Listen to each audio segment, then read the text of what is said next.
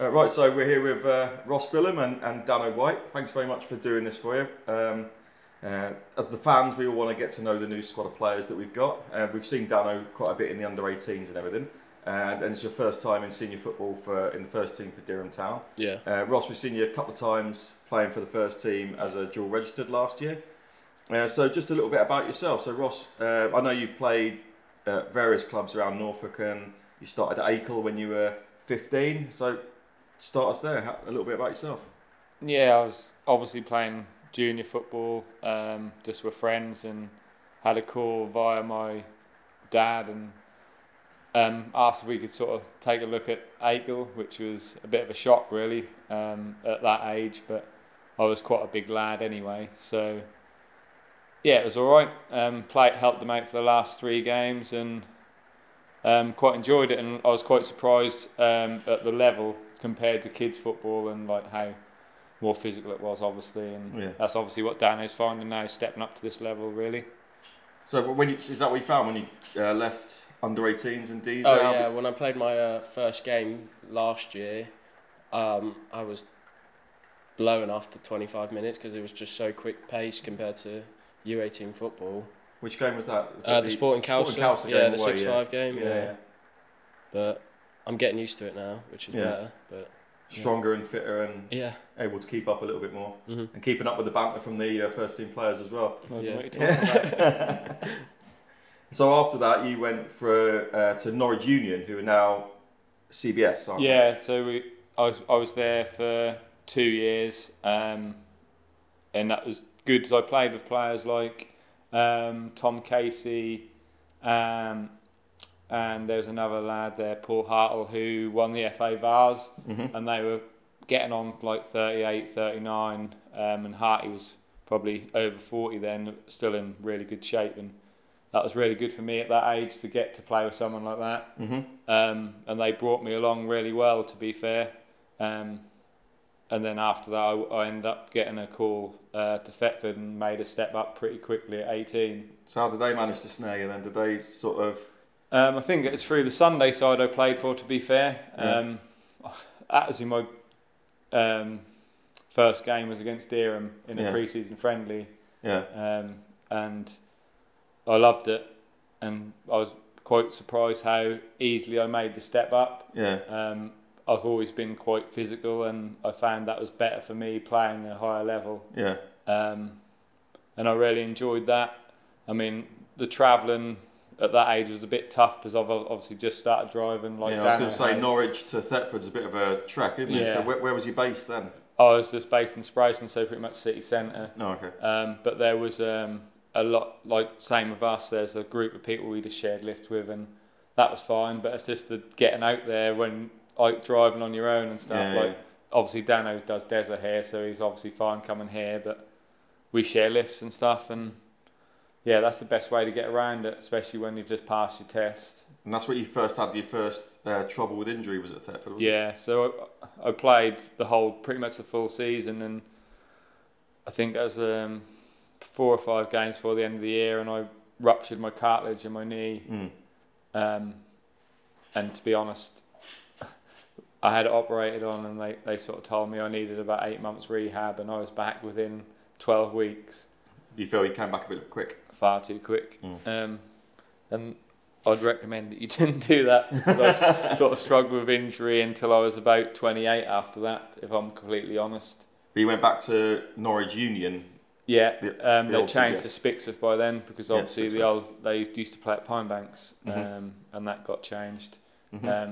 They developed on that, so they moved to Spixworth, still with the same manager, and they were obviously happy to have me back. But I just couldn't, even going to the cinema and stuff like that, I couldn't sit in one place for sort of like 2 hours, so travelling weren't really for me at that time. So and obviously a load of my mates were still there, so I was happy to do that. And you stayed there for how long? Was it 5 years or something like that? Yeah, 5 or 6 years, and to be fair, we done really well, and defensively we were brilliant. We just lacked the goal scorer. We think we finished second 4 years on the trot. Won the Mummery Cup and stuff like that, but we just lacked that cutting edge. So how old were you at that stage then? Early 20s would it have been? I went back when I was 19, and then I sort of left there around 24, something like that. Yeah. And moved on to Long Stratton. Because you're already playing step 4 football. How old are you? 17 already. Yeah. So you haven't had the experience playing in local last football. year I started in Anglican Prem. Yeah. And then obviously a big step. Yeah, you played for Dussy for a little while, didn't you? And then Roxham Resies, and then big step. That's a massive thing for him to be doing at his age, because it's just brilliant to get used to the physicality of it, because, I mean, this league we're in is a lot more physical. I was going to say, I don't see many 17-year-olds in the opposition. No. I mean, do they give you a lot of stick on the ground, on the pitch, the opposition? No, not really, because I don't really think they... Oh, we do that. Oh, yeah, probably my own teammates do. Plenty of stick. Chives, yeah. But I don't really think the opposition fully know, because if I have my beard grown, I'll probably look about 20, so they'll probably just think... Can you zoom in on that? But I can't see your beard. It's coming along. But yeah, that's that. We give him enough stick. So, and obviously the opposition don't know about his butler and stuff like that. Yeah. What's his name again? Chives. Chives. Yeah. Don't have a butler. Or a gardener. Or a chauffeur. You're the chauffeur. Yeah, I'm the chauffeur. He's the chauffeur. Yeah. Not on the payroll, unfortunately. So obviously we'll sort that out with your dad, won't we? Yeah. So after that, you went to Long Stratton, you said? Yeah, I went to Long Stratton. Is that where you met James and Jake? Yeah, obviously Jacob was there when I first started, and then Ben Rose sort of come from nowhere really, and I was like, who's this kid? And at training he was just smashing balls past me left, right and centre, and I was like, what is going on here? Yeah. I did enjoy my time there. That was originally under Potter. Obviously Toasty's been a bit with management with him and stuff like that, and it was a good time, and we lost a lot of players, and I stayed to rebuild like the youth coming through, and they're the players that are there now, and obviously Jacob come through with the youth, and then towards the end James come through, and we sort of struck up quite a good relationship with me setting up goals for him because he's so fast. Well, on that you got 2 quite unique records at Long Stratton. You had the record for the most clean sheets in a row, 9, and also you scored 13 goals in one season, didn't you? I did, yeah. I when I sort of took on a lot more responsibility when Ross left. Racy came up from the reserves and made me captain, and obviously the young lads didn't really fancy taking penalties and stuff, so I stepped up and took them, and 13 goals in one season, some from outside, like some inside my own half, and probably about. I imagine when you take a penalty, you're not one of these place it delicately into the corner, lob it, chip it. I've got a few techniques. It just depends on how early the keeper goes, really, and how confident I feel. Like I've always said to the young lads, like if you're not confident, just smash it down the middle, because it takes a brave goalkeeper to stand down the middle. Because if you don't dive, you get absolutely slaughtered for it. So what we haven't seen much in the first team, as I saw it at Brantham, you let one go, didn't you? You've got a rocket on you as well. Do you like a drive from distance? Because you have got a powerful strike on you, haven't you, Danno? Yeah, I mean, it can sometimes go over the bar, but I hope it usually goes in the back of the net. Not against me, not in training. And sometimes in training. Well, you've got to get to 14 goals in a season to beat Ross's record, haven't you now? So. I'll do that. Happy days. That's good news. We've got our goal scoring right back. Jono don't score enough, to be fair, does he? No. You'll get off the duck at some stage, won't you? So after Long Stratton, you still had the recurring injury. Is that right? And it was becoming problematic at that stage. And did you have an operation at that? Was it that? Yeah, I had an operation towards the end of that spell at Stratton. That was like sort of pre-season before my last year there, and I'd sort of put football first for a good couple of seasons really, and not been able to get in the gym, sort of play on a Saturday and then hobble about until the next Saturday, and I really shouldn't have done that, because the state I got in, I think I always used to do like a lot of weights and stuff like that, and that just turned to fat, and I'd let myself go really, and I was lucky enough that I got put up the waiting list because of a contact via cricket, Tim Shepherd, and he got me in for my operation, and then I trained really hard. I lost 4 stone in like 4 months, and came back, and my mates didn't even recognise me pre-season, and that just made things so much easier, like how more athletic I was. And so you had to actually lose quite a lot of weight. Did you say was that when you lost that spell you lost 4 stone? Yeah, 4 stone. That just obviously because I had that recurring knee injury, they just said at the end of the day, being 17, 18 stone isn't going to help. Like the lighter you are, the better it is. So currently I'm about 13.5 stone, and I haven't had any issues with it since. Yeah. I mean, it's not very often that you see someone play with no cruciate ligament, but I haven't had one since I was 18. And yeah, it was brilliant after that, and I just found things so much easier. Like reactions are so much quicker, and almost like the game was in slow motion. Yeah. Is it handy having someone who's got that sort of experience of recovery? Have you suffered much with injury, Danno? I know you're quite young still, but have you? Yeah, I did tear my quad, and I still get problems with that sometimes. But I did that probably about 6 years ago now, and you've still got lots of time to recover then, because you were in your 20s when most of your problems were, weren't you? Yeah. But I mean, it hasn't hurt in a while, so I mean, I get little niggles here and there. Yeah. I think that's just men's football. Yeah. At least it doesn't go in the nets with Ollie Stone though, so he's going to be quite injury free from that. Yeah. So after you recovered, you spent about 6 months in the gym, and you got back into a really good state. So you did contemplate retiring at one stage, didn't you? I did actually. So how old were you when you were contemplating that, Robert? Was that at that period? Was it? No, so I played another season with Stratton after that, and prolapsed 2 of my discs in my back, and developed sciatica really bad, and I couldn't even get out of bed some days, so I sort of let them know that, and obviously announced that I wouldn't play anymore, because I generally couldn't see it. Like I was in that bad a shape, and I couldn't even stand upright and stuff like that. So then you got a call from Harleston?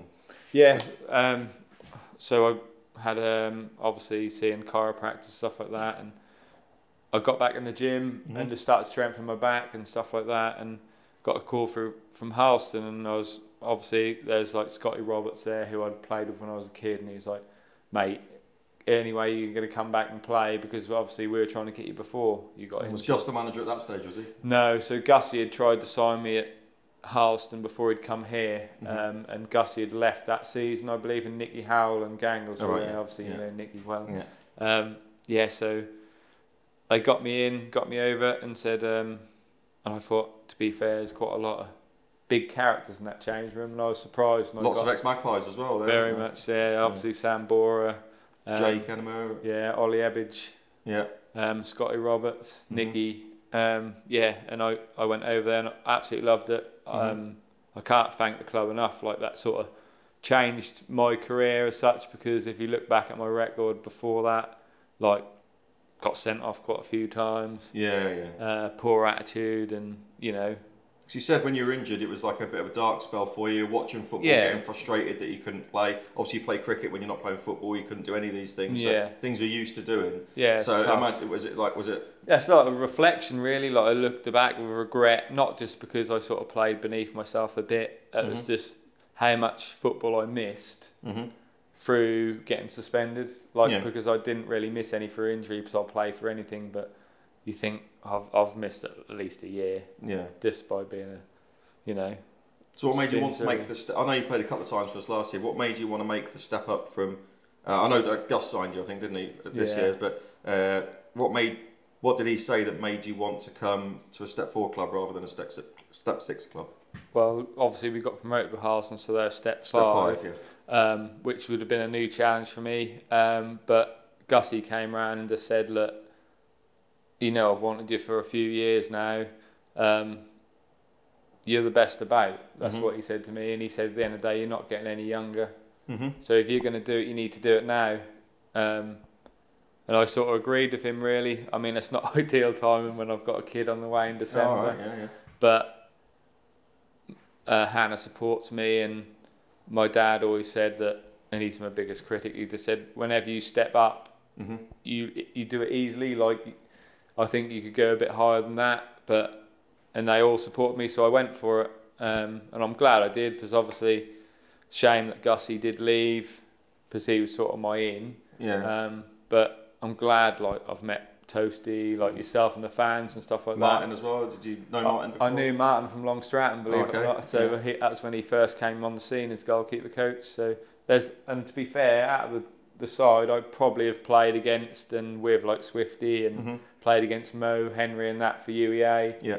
And I think how tight knit we are now is because of that, and because we've all sort of come from the same sort of background, really. Yeah. Playing at the sort of lower league. Yeah. But we could easily make the step up, and I think that's been proven on the pitch. Yeah, definitely has. The step up, we've noticed it in the fans, as fans in the stands and that. Both of you actually, we saw you.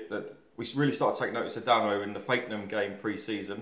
You were a lot of our guys man of the match that day. It was a good result, and considering we didn't have any subs that day, you turned up and you played full 90 minutes. Yeah. You and Sonil and all the other young lads who turned up that day, and for yourself, Ross, I mean, it's like you've been playing step 4 constantly. We don't think this is a step 5 or 6 goalkeeper that's come up, because you've mentioned to us in the bar and that you know the differences you've made in your game, safety first, making sure the ball's clear, punching it. Obviously, you've got a monster kick on you, which it gives us outlets going forward, and that. I think it just suits me better, like the more physicality, because I'm a big lad and I'm not scared of putting my body on the line and stuff. But yeah, like we said, like playing for Harleston at step 5, step 6. Yeah. If I can catch the ball, I will, even though I'm under pressure, sort of thing. But at this sort of level, with the big lumps you're facing. Just get the ball clear at any cost, really, and take the whack and hope the referee gives you a foul, but they don't. And that takes pressure off the defenders, doesn't it? When it's literally gone over to you. Now we've got a front line that can hold the ball up a little bit as well, so the pressure's off you there. When you played against Sporting Council last year, you said that was your first proper Dereham first team, enter it into men's football. Had you played in the Isthmian League? I can't remember.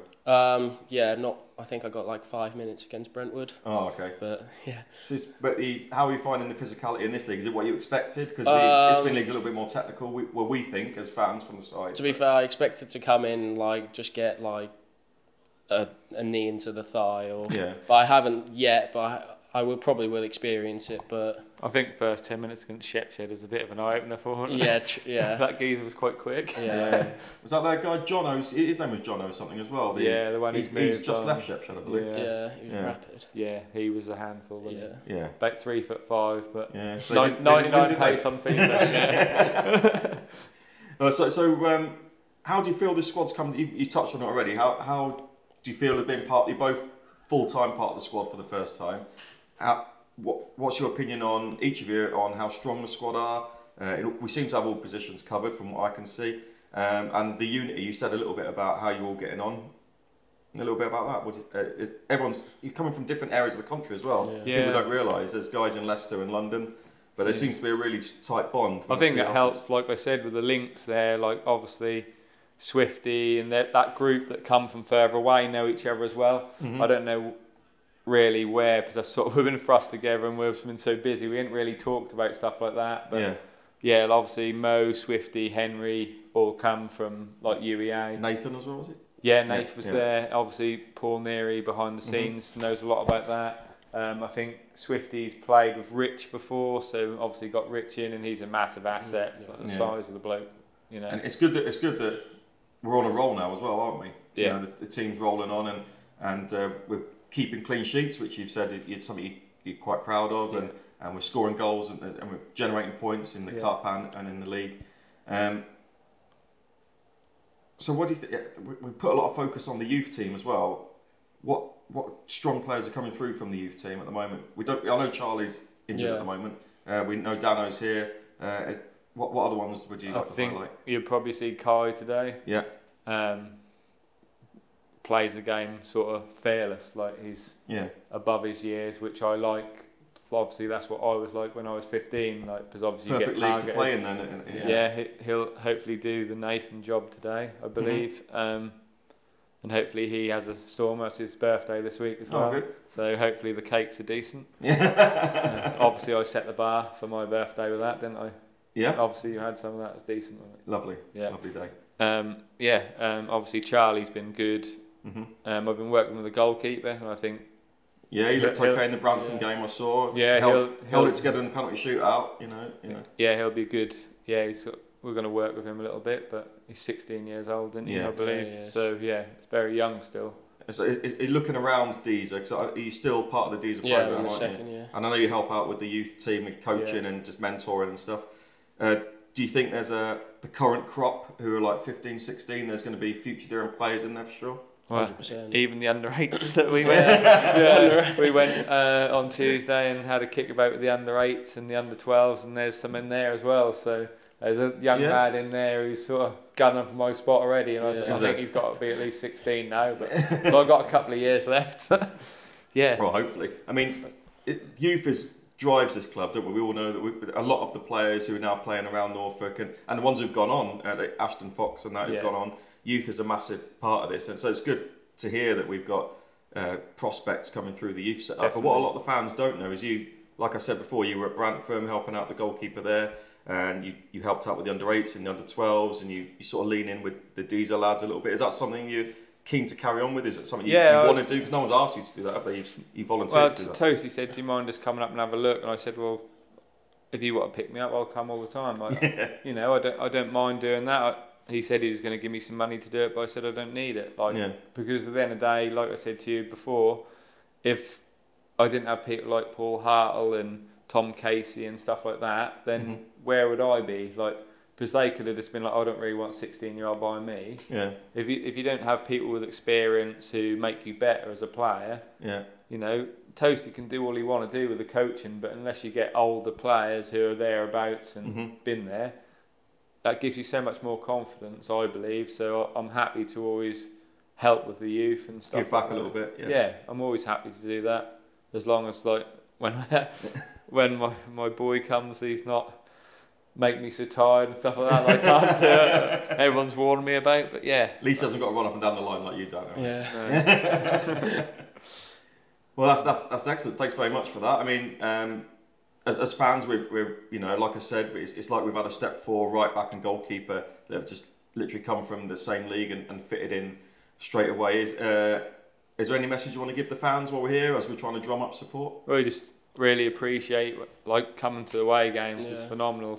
Obviously it's hard for you, like we moan about the travelling, but you boys come with us home and away, and and especially when the kids come up and do the mascot and stuff, and always fist pump me behind the goal and stuff. I think it's brilliant, like giving me Haribo's and stuff that I shouldn't be eating really. But. And now we've got a man of the match system as well, and a player of the month system coming in. Dodgy decision last week. About a month too late for me. You know, it is what it is. So I'm not bitter about it. A couple more clean sheets, you might get a presentation. As well. You never know. All right. Well, thanks very much for doing this for us. Cheers, mate. Nice one.